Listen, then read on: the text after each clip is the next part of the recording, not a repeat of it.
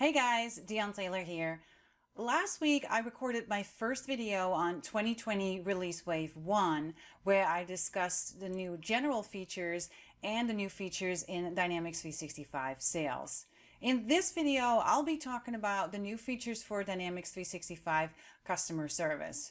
So let's go ahead and take a look.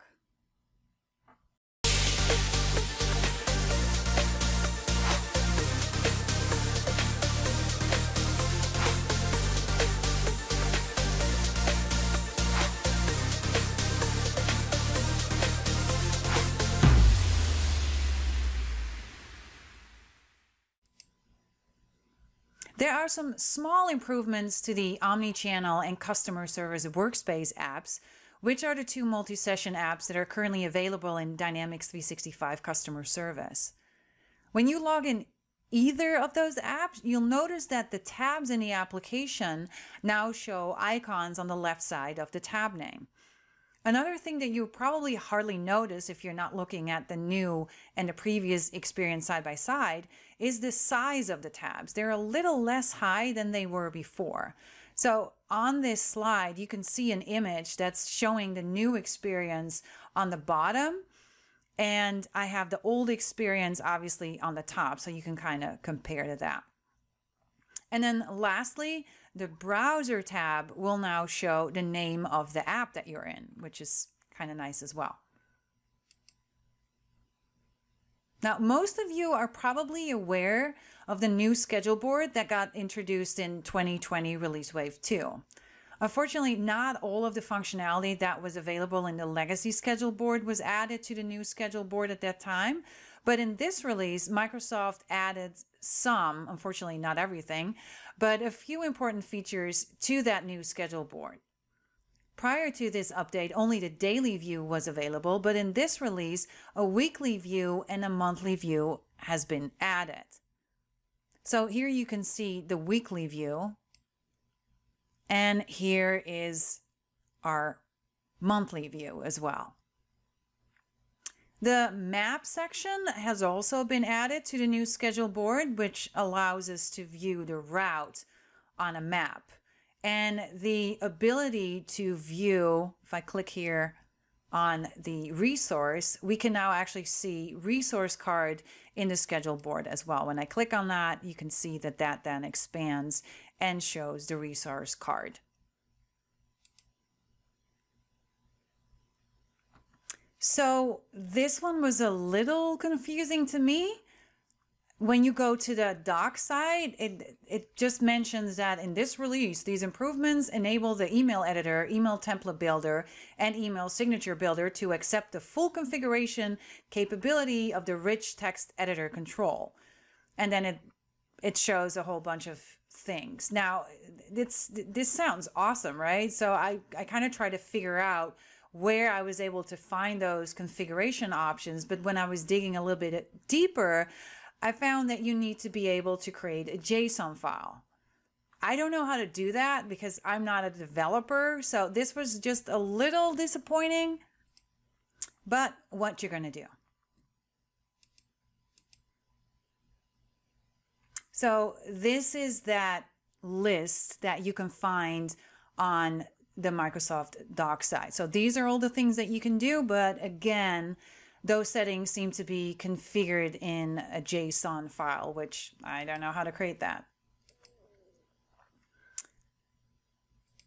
I think this is a great one as well. So previously we had to configure this knowledge search control in the legacy form designer, which meant that, you know, if you were working in the new experience, you had to switch back to the old experience and then switch back to the new experience again. So this update is now going to allow us to add that knowledge control to a form from within the new designer. And then all of those configuration options are going to be available in there as well.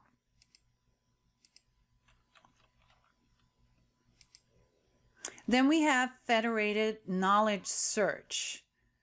Wait, what's that? Well, I actually wrote an article about this, and I also did a video on this, and that was called Setting Up Search Providers. So this feature allows us or allows users or agents to search content like, articles and documents and files, etc., from sources that are outside of Dynamics 365. For example, you could have knowledge base related documents and files stored on a SharePoint site, or maybe your company has another org setup where some of these knowledge base articles are stored, right? Maybe they don't want to store all of those articles in two organizations, then you can use this for that. If you haven't read the article or the video, I'm going to drop a link into the comment section in here as well. So for this release, Microsoft is going to provide connectors for SharePoint, Microsoft Search, and allow for searching from content in Dynamics 365 instances, obviously under the same tenant, right? Other connectors will be added later, obviously based on customer feedback. Now, keep in mind, this is still in preview today, but it's going to be generally available in April. Okay, so let's talk about some of the other things that are coming. I can't demo that because that was not available in the early release, but we can't talk about it. So, appointments data included in core service scheduling. So what this means is that the scheduling engine will look at the resources, bookings, and appointments in Dynamics 365 when they're returning the resources availability. So if you're using the scheduling assistant, any appointments that are living in Dynamics 365 will be considered booking time.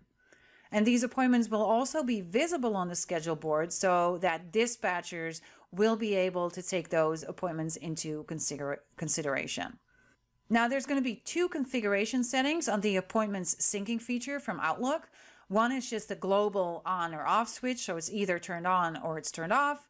And then an on and off switch at the resource level, obviously only for resources that are users, right? Which can be enabled and disabled as needed. And then we have the ability to invoke Power Automate flows from macros in Customer Service Workspace. So I'm not sure if you guys are familiar with that, but macros can actually be used to automate common tasks and repetitive tasks. And I'm kind of excited about this one because, right, we as admin can create macros, and now we're going to be able to configure a macro that will kick off a Power Automate flow. And then leveraging AI, this feature gives agent suggestions on knowledge articles and similar cases in Customer Service Workspace and Omnichannel for customer service. But this is going to be based on real-time context in cases and conversations. Now, we had this today, right? So this feature only supported English content. Now, in this release, the following languages will be supported, right? Dutch, French, German, Italian, Japanese, and Spanish. And then for cases, so we can now have administrators and customizers update case information by using flows, APIs, or a plugin for cases that are in the resolved or canceled status. Obviously, the user experience on the case form is going to be read-only, but now at least you don't have to first reopen the case, do an update to a case, and then close the case again. And then the ability to configure knowledge article search filters. We can currently filter knowledge article search results on status, visibility, modified date, and language. And this feature allows administrators to configure custom fields to be used as filters. Then personalizing language settings for knowledge article authoring and filters for search experience. So this allows users to set their own default language for writing articles and set their preferred filters for searches and personal settings. And lastly, there's going to be some timeline configuration enhancements where We can configure the command buttons for each table, set the default filters to apply and remove unnecessary filters, and configure fields and labels on each table. I don't know exactly what that means, but I'll guess we'll just have to wait until April when this comes out, and we will see what it is then. Okay, so let's go ahead and let's now take a look at some of these things inside of Dynamics 365 Customer Service. All right, so we're going to start with the Customer Service Workspace app. I'm going to show you what those tabs look like. So you can see here on this tab that it's not as high as the quote-unquote old one. And we also see that icon now on the left-hand side. Look, if I open another tab, you can see again, we have an icon now. Let's open up my contacts. So I kind of like that as well. And then you can see also the tab name is now showing me the name of the app. And that's again, my browser tab, obviously. Now let's take a look at the schedule board in the Customer Service Hub. So you can see here that I have now a weekly view and a monthly view that was added, and we are currently looking at the monthly view. So you can see here like the time, right? I'm assuming this is all of the work that was scheduled to a person, and then in parentheses you can see the number of work orders. So if I click on the plus button, I can kind of see all of those work orders with their start times, and if I hover over that, I get some additional information on that as well. Let's try that again. It just doesn't seem to stick here for very long. Anyways, so if I switch here now to my weekly view, this is very similar, right? Just now on a weekly basis. And again, I can just go ahead and expand that and then see the amount of time that was scheduled for that week and then the amount of work orders as well. Let's try to hover over here. So this sticks a little bit better, being able to kind of see those work orders as well. And you can see that you even have the ability to kind of move this from here as well. I'm not sure what happens if I move this. Let's just take a look. Oh, do you want to move the start date to 1/24? I'm going to say no. But it seems like we can do that from here as well. And then in my third tab, you can see here that I have some work scheduled to myself. And here is the icon for me to pull up the map view. So that's been added as well. And if you need to move that around, you can make that a little bit smaller, a little bit bigger from here as well. There are some settings here that allows you to, to show or hide these resources, booking requirements, organizational units, or traffic, right? Let's turn off traffic. And then what you can do is you can just click on any of those resources. I actually have some work scheduled for myself. So I'm just going to go click on myself and it shows you the route here, right? So it shows me my first stop, my second stop, my third stop, and then my fourth stop, which is very interesting. The only thing that I noticed that we cannot yet do is, if I try to drag a work order here from the map onto the schedule board, unfortunately, it doesn't allow me to do that. So I'm hoping that that's going to come later. And then obviously if I right click on here and then click on view resource card, we've seen this in the legacy schedule board. That's back as well, It shows me my skills, the chat box here, phone, email. And if you hover over this, this kind of shows you, those different skills and those metrics related to those skills as well. Let's now take a look at that knowledge search control configuration area in the new form designer. So let me first show you what I'm talking about.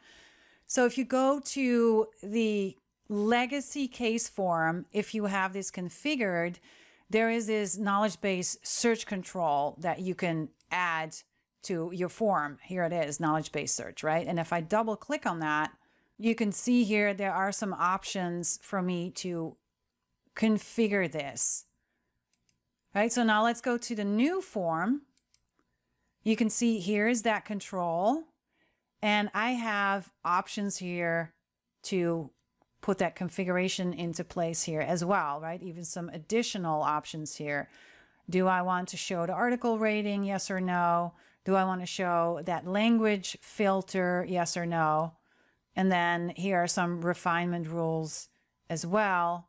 And then you can even add some refinement rules from here as well, right? Those were the configurations that we saw earlier on the legacy form as well.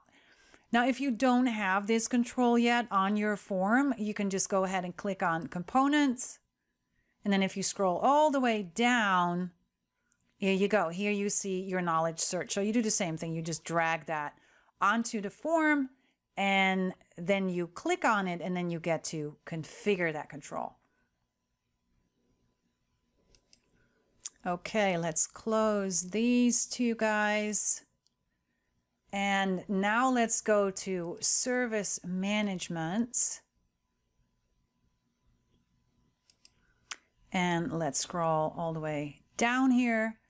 So this is that federated knowledge search that I was talking about. So you can click here, search providers, and then you can set up your additional search provider. So I set one up for SharePoint here, as you can see, right? You can just go ahead and click on this drop-down menu. What type of search is this? And then you can put in this case, that SharePoint URL as well. And then obviously, let's go back here to service. So the experience that you will see on a case and also in the knowledge search area is very similar. So I'm going to type in incorrect. I'm going to search. So now you can see in my current org all of the articles that are available. Then you can see my production org has some articles. And then you can see lastly in SharePoint, I have some articles as well. And then you can see obviously there's different actions depending on, right, obviously where this is located. Now let's go ahead and open a case here.